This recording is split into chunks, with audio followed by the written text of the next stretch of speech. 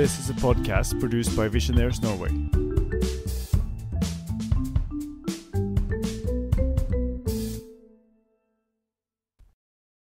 Hello everybody, and thank you for joining us for this second episode in our second podcast season. As usual, my name is Tvedt, and I'm the one recording and producing these episodes. Questions, comments, or feedback, you can follow us or contact us through our Facebook page or check us out on the web at www.visioneers.no. In this second episode, we're going to keep going where we left, and the topic is still the parents. And Daniel Kish is here to keep talking about this subject. So just grab your coffee, tea, whatever you prefer, rest back, and pay attention.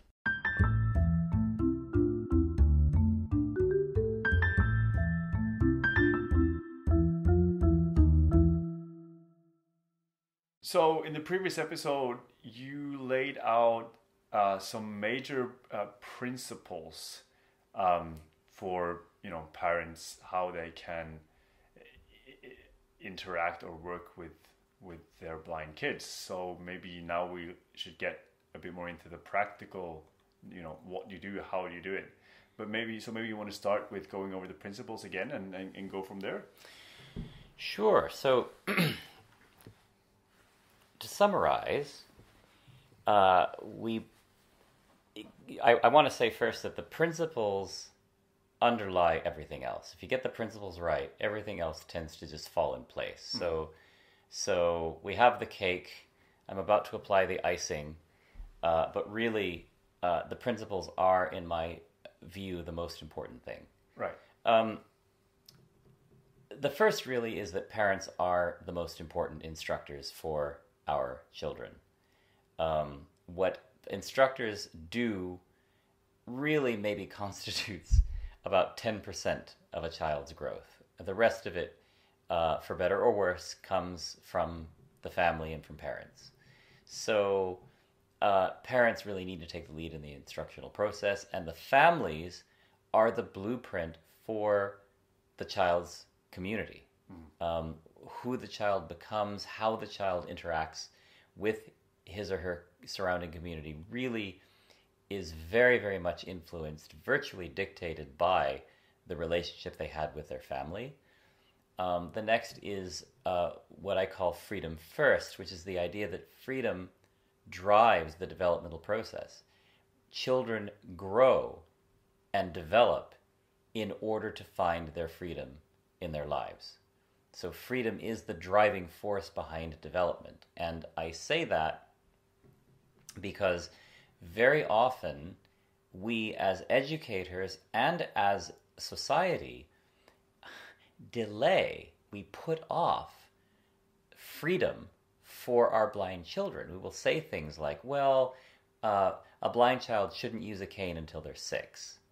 Or a blind child shouldn't start moving around on their own until such and such an age, or this needs to happen before we can expect a blind child to start to have freedom in their lives. And that is just not a developmentally sound approach to take with a blind child or any child.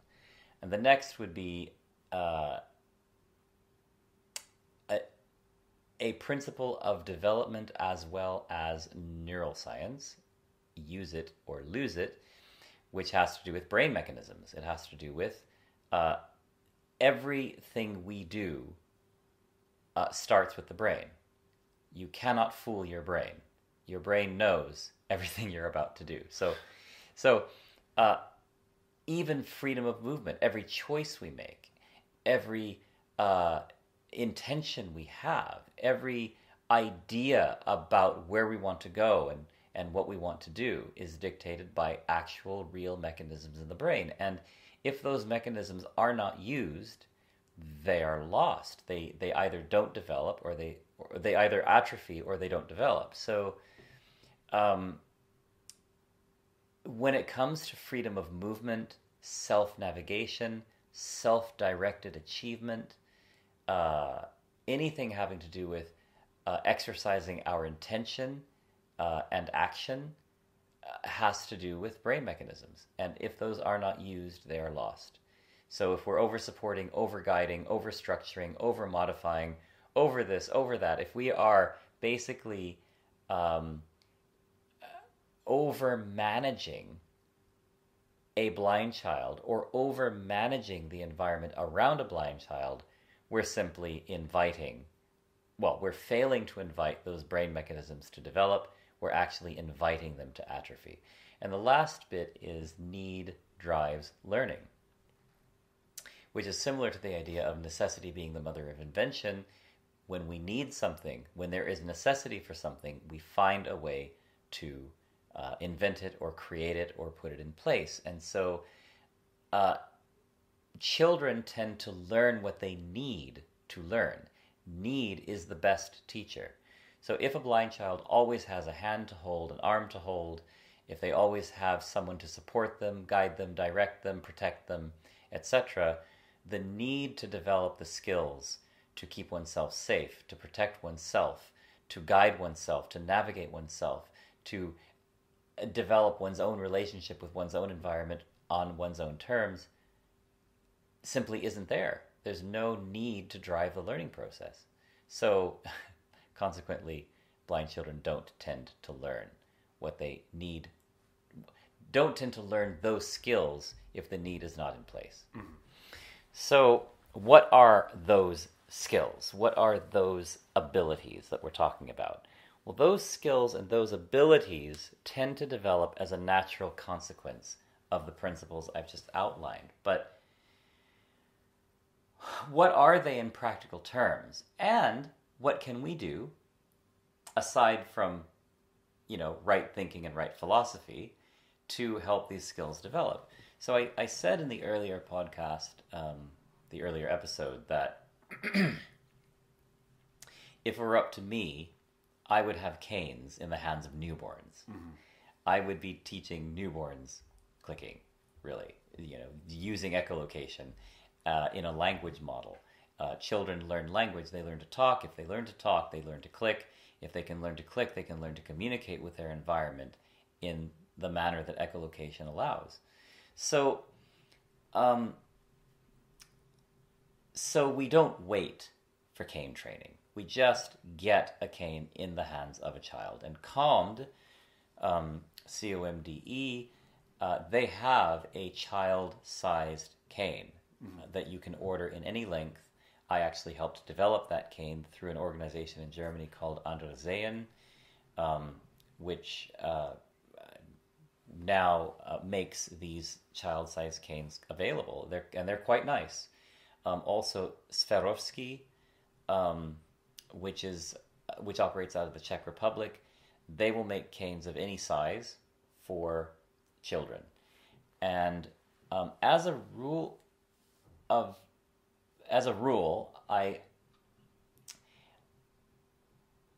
the idea of giving a cane to an infant is to provide them with a means of connecting with the surrounding environment.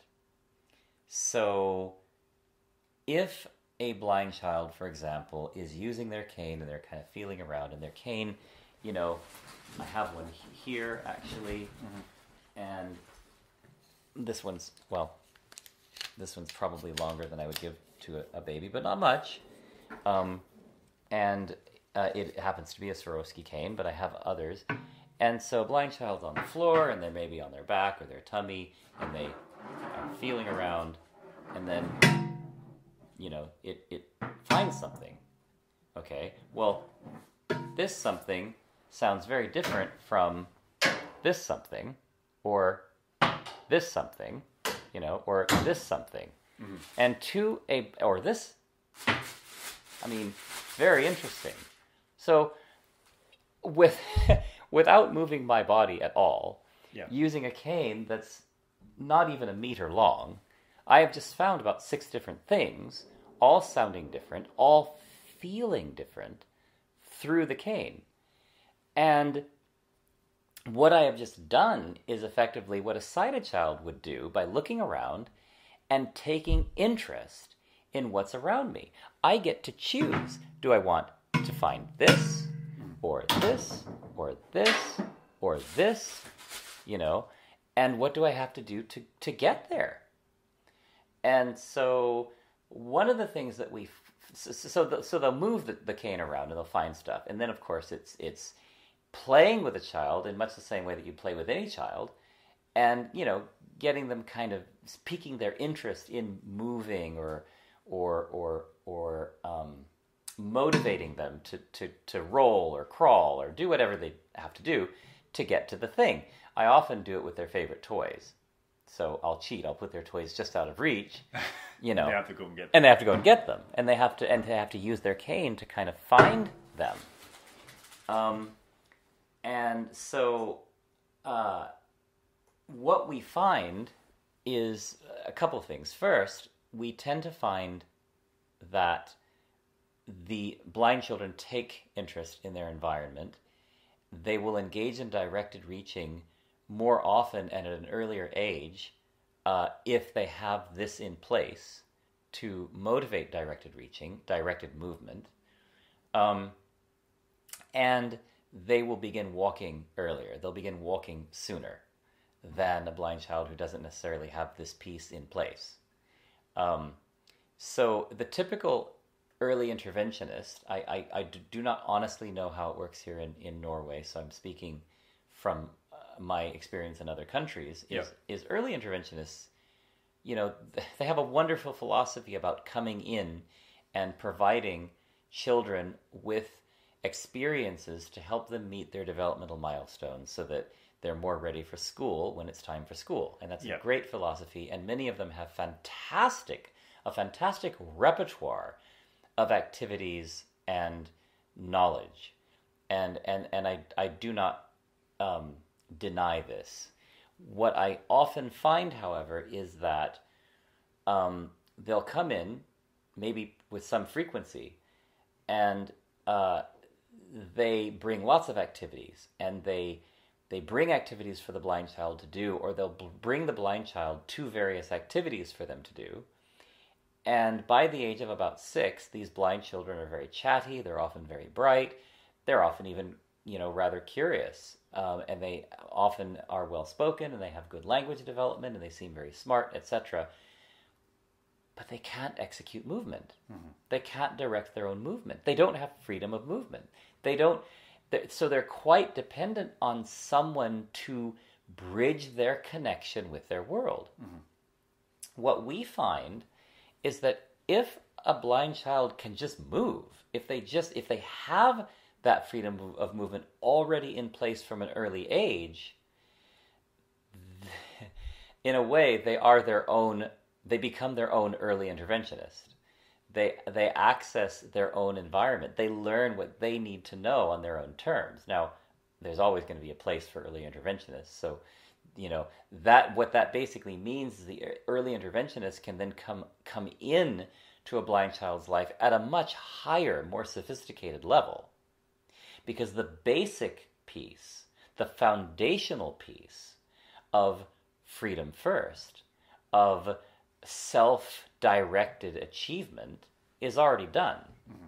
So now we have the capacity to teach a child much more. So the cane for a baby who's not quite walking should, in my opinion, in my expertise, I won't go into all the science. There is science around this. Maybe we can do a podcast about the science. Yeah, that's another season. That'd be very interesting. But trust me when I say that the cane should be about 50% longer than an infant. So if your infant is, centimeters, good heaven, is about 50 centimeters long, then the cane should be perhaps around 75 centimeters long for a baby who has not yet been walking. Because, first of all, the baby can manipulate that cane, okay? Babies are incredibly strong for their size and weight. And so even though the cane is quite long, they can move it, and they will move it. And the second thing is they really need an opportunity to reach well beyond themselves. So that 50% extra length gives them the opportunity to reach well beyond their immediate body space. And it gives them the concept of, you know what, there is something outside my immediate reach, and I know it's there, you know, because I found it. There it is. Yeah. So let's go. And as a child is about to reach the point of ambulation, and you'll be able to tell they're pulling to stand. You know, they're moving their legs. They're beginning to cruise along the furniture. In fact, we call it cruising. So they're using furniture. I would then not keep the cane 50% longer. I would let them grow into the cane. You don't necessarily have to shorten the cane, but just let them grow into the cane. They're gonna grow fast anyway. So let them grow into the cane. And what we find is that cane speeds up the development of walking. For two reasons. One, it's provided the motivation to get up and walk. The other is, three. The second is it provides them with a sense of security. So they're no longer moving into just space, unknown. You know, you don't know anything about the space you're moving into. Now, if they're in their own home, it may not, you know, it may be less important, but I would still have the cane be available to them even in their own home, and then how they use it will evolve. But if there is any doubt that a young blind child should have a cane, and there are all kinds of reasons that people will put forward for a blind child not to have a cane, none of them are developmentally sound. And again, maybe another podcast to explain that. They are not developmentally sound, trust me. When I say this, I do have reason for it.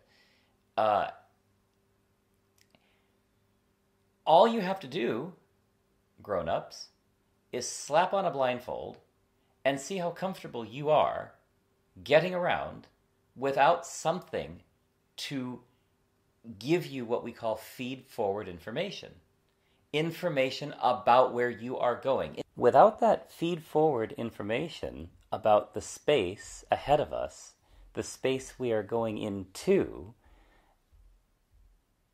most grown-ups are uncomfortable to move. You don't have to imagine too hard what that feels like. So you're not going to move around unfamiliar space, or maybe even familiar space, if you don't have some way of knowing what's ahead of you.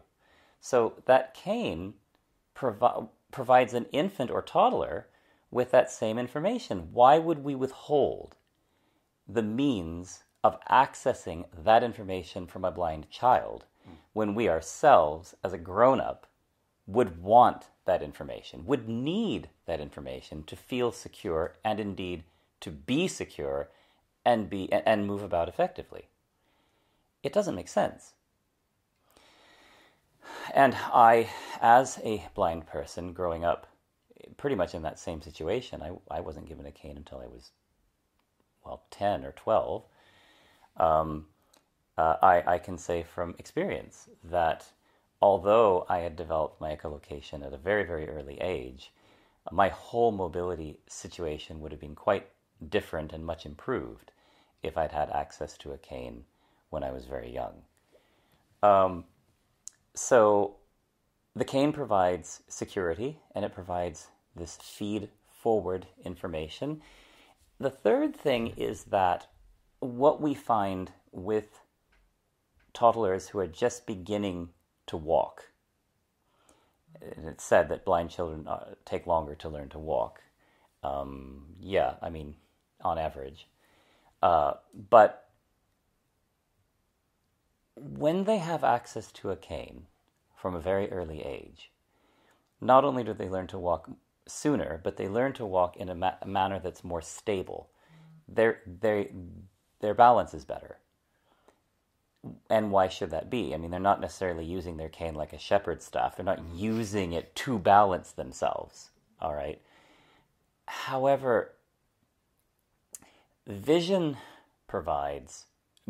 contributes to balance just by virtue of providing a third point of reference. It's almost like having a stool with 3 legs versus a stool with 2 legs.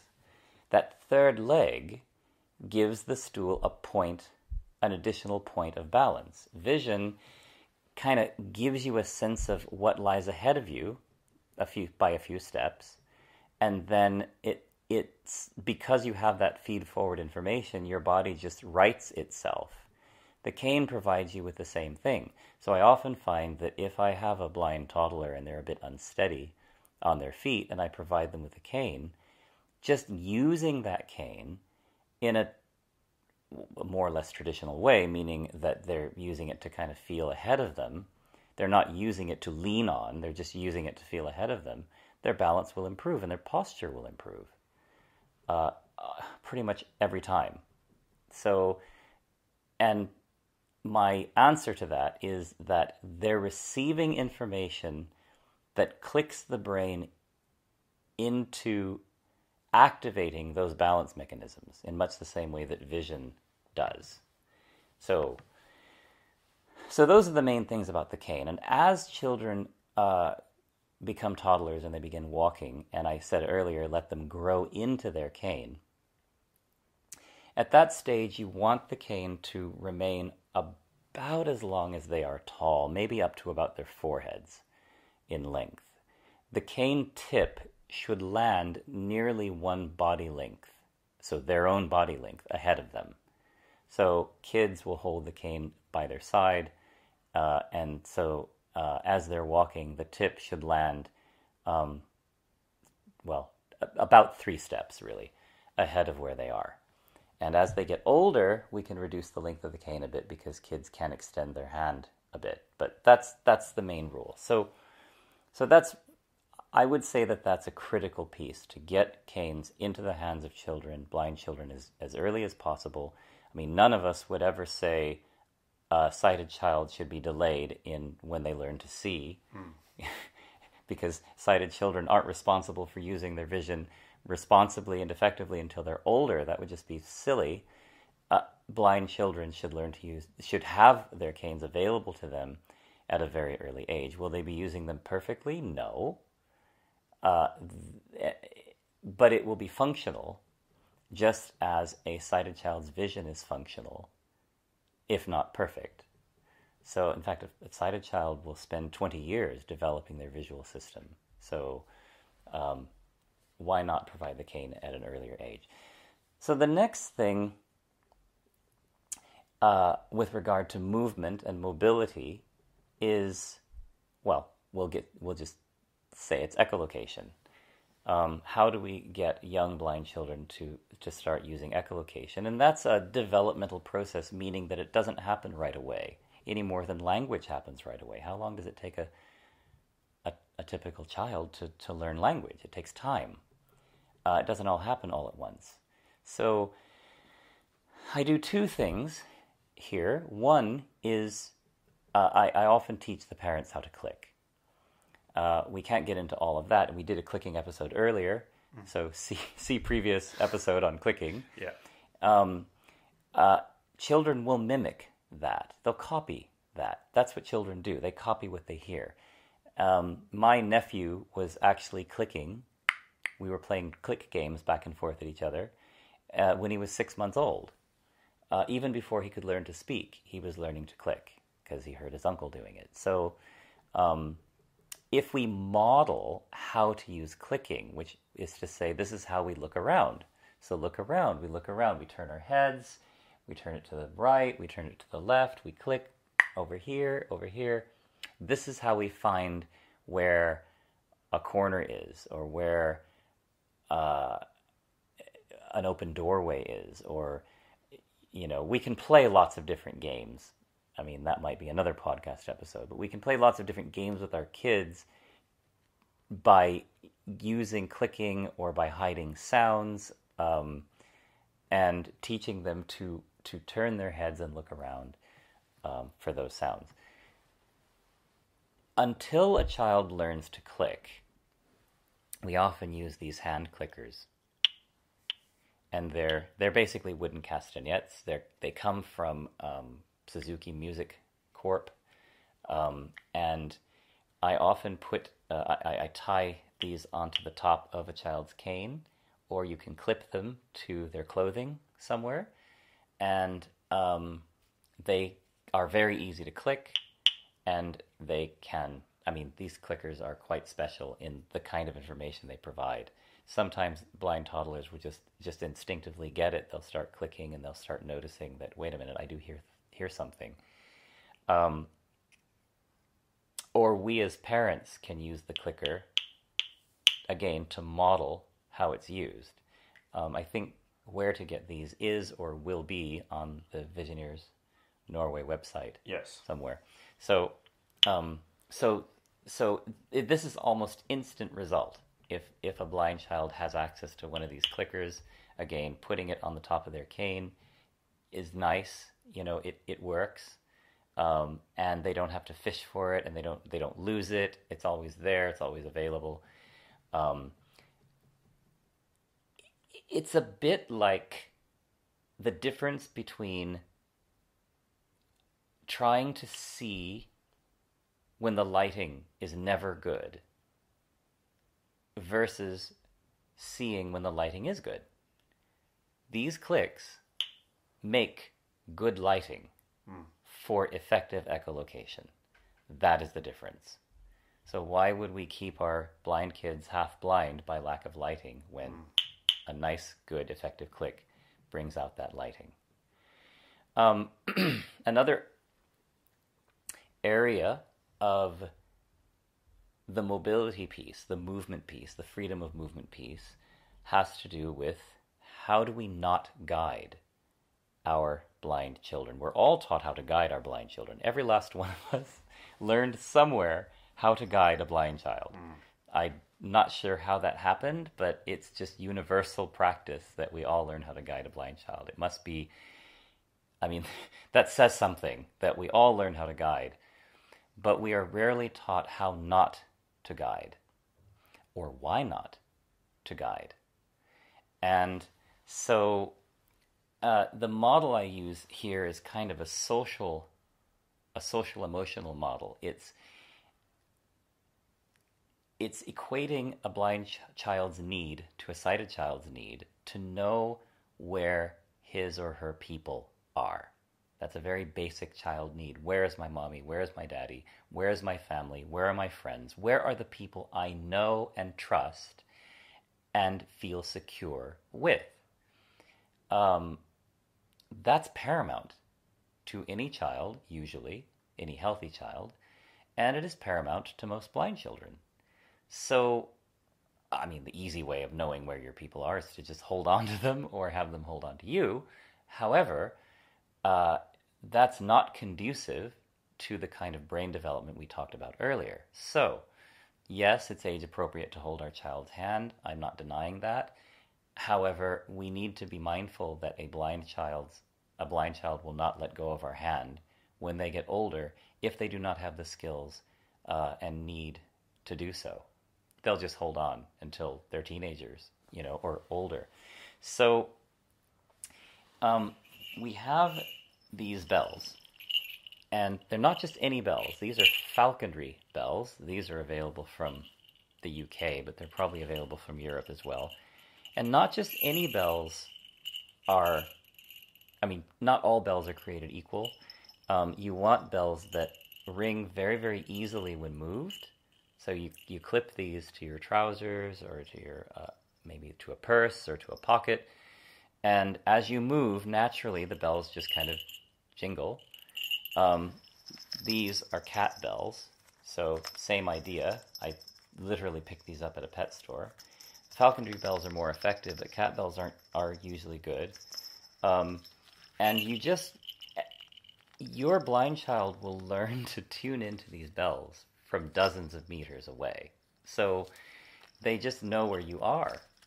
And no one else pays much attention because most people are just busy going about their lives and can't be bothered to notice things that are outside their scope of interest. It's remarkable how unobservant people are. But your blind child will not be unobservant. Your blind child will be very focused on where you are by this sound as you move through public. So if it's a quiet place, it's easy enough to just keep conversation with your child. Of course, they can hear where you are. But when we get into to more and more congested places, public places, shopping centers or the like, you want to try and get out of the habit of just grabbing your child and pulling them along all of the time. The more they feel comfortable moving on their own, and the earlier that comfort level develops, the better.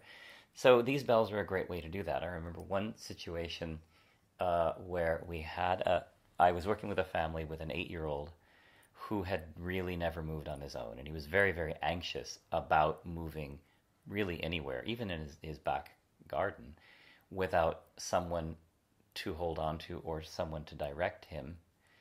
And by the second day of working with him, we went to a busy farmer's market, which is a place where they sell produce, fruits and vegetables and meat. And it's an outdoor market, and it's quite bustly, and it's quite crowded, and lots of people going hither and thither. And I put one of these falconry bells on his mum, his dad, and his younger brother. And he was already starting to move on his own at that time, and he kept up with them very well. But there were occasions he would still say, I'm scared, and then I would ask him, well, where's your mum? Where's your dad? Where's your family? Where's your brother? They all had different bells on them. And immediately his brain would turn to that awareness. And once he realized very easily where they were, he just immediately became calm and focused on the process of keeping track of where his people were. So this process of not holding on to him all the time and dragging him along or having him hold on to someone gave him a lot more autonomy, gave him a lot more freedom about knowing about where he goes and how he goes there. So moving into the social skills, if you will, the social aspect of being able to get around, a lot of this is social. Mobility and social engagement are they go hand in hand. They're pretty integrated. The more mobile we are, the easier we find we can keep up with our friends, find our friends, go where they go, do what they do, without, frankly, without being a burden on them. So, but to do that, we have to be able to engage people. And one aspect of that is making, we'll call it eye contact. And do blind children make eye contact? Well, I mean, they can. I refer to it as how we direct our energy. It's like magnetism. You know, two magnets align, they pull at each other. So when we look at each other, we're directing our energy, directing our attention at each other. A blind child is every bit capable of directing their attention at others in ways that others are aware that they're doing this. We would expect this of our sighted children. If you want my attention, sighted child, you have to do some work to get my attention. You have to make eye contact. You orient your body a certain way. You orient your head a certain way. There's a certain posture that you use to engage my attention. And every sighted child learns to do this at quite an early age. So with blind children, I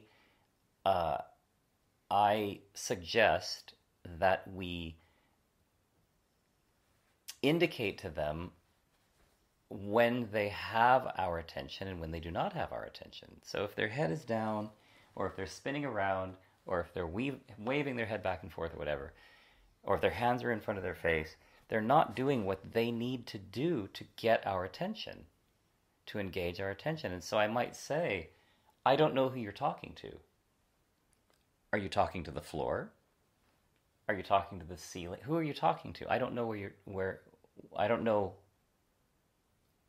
I don't know whose attention you're trying to get. Look, when they're 3 years old, that may not make a lot of sense. But when they're 4 or 5 years old, it starts to make sense pretty quickly. And we're doing them a favor by requiring them to engage our attention. And they'll want to talk to us. They'll want to get our attention. So the need is there.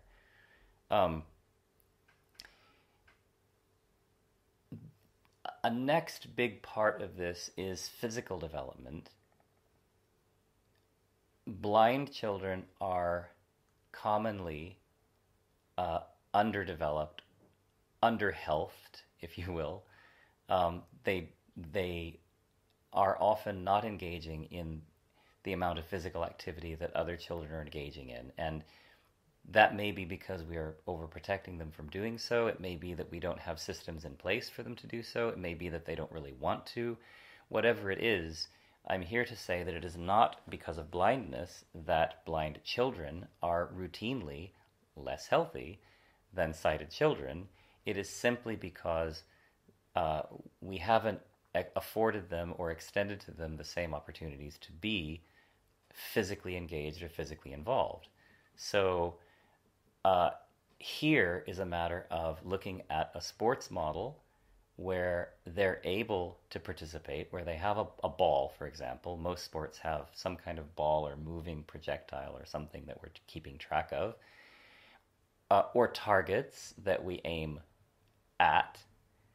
And if we can audify the ball, in other words, make it make a noise, or a target that can make a noise, then blind children can learn at quite an early age how to interact with these targets more effectively. Team sports are great. I certainly recommend them, but you don't necessarily have to participate in a team sport in order to be physically active. I, for example, was a climber, and I could climb anything and everything, and any opportunity that a blind child has to climb, for example, is fantastic. Swimming is another great one. I mean, there are many, many different things that we can involve our children in and should think about involving our children in to keep them healthy. Because as a blind person, you will be more physical. You must be more physical. You will be walking more places. You'll be carrying stuff more places. You need to get places in a timely manner. The train is not going to wait for you. The bus is not going to wait for you. So you need to be able to get there. And you're out in the elements. Whereas a sighted person might just jump in a car and be driving. A blind person's not going to do that. So, and they're going to be carrying their groceries on their back coming home. The more physical we can help our blind kids become, the better off they'll be. It's a simple matter of, kind of evening the playing field. They're blind, they can't see, but if they have stronger bodies, stronger minds, stronger spirits, then of course they're just going to be better off. So the main issues here really are, what can we do to help our blind children improve their mobility, their ability to move around, which means early cane training, early echolocation, early ability to know what's around them and how to interact with what's around them. The social piece of how effectively they can engage people. How effectively can they get people's attention? We know that little blind kids are really cute and they engage grown-ups' attention quite easily. And we make all kinds of accommodations as grown-ups, and we all do, to allow ourselves to be engaged by a little child. But then you watch, okay, fine, but how effectively can they engage the attention of other children? And often the answer is, they're not quite as good at that. Sometimes they are, but often they're not. And so we as grown-ups owe it to them to model the need for them to do the work that every child has to do to engage our attention. And then the final thing I would say is physical development. Being physically able to participate with our peers, to participate with the community, to be healthy, to be active, to be a part of the community and of society. It often takes physical capacity. If you are blind and you lack health, then you just have a double problem. So I take physical development very, very seriously. And those I'd say are kind of the main issues around the skills, helping our blind children develop the skills to be effective.